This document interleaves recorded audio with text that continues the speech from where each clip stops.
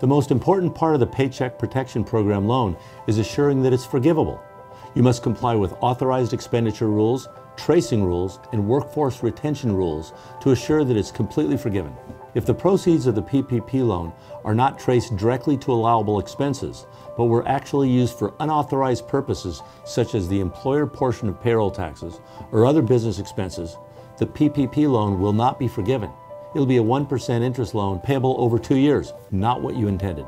Eventually, all borrowers must submit to their bank and the SBA documentation verifying employees on payroll, pay rates, covered costs, proof of payment, and a certificate from a business representative to have the PPP loan forgiven. Forgiveness is based entirely on how well we substantiate compliance with all the technical rules.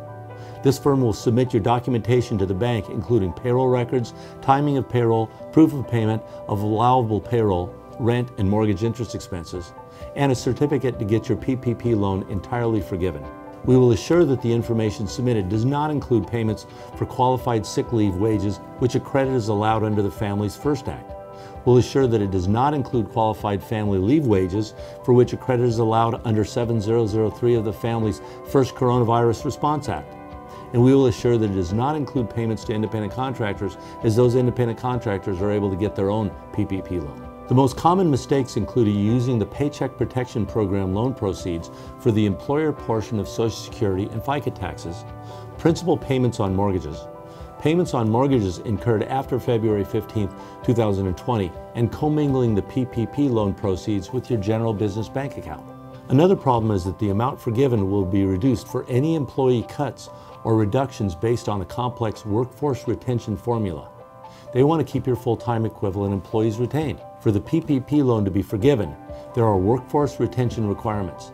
The computation compares a baseline of your average full-time equivalent employees during the current 8-week period to create a percentage of full-time equivalent employees retained. Careful planning may include rehiring your workforce to cure the default.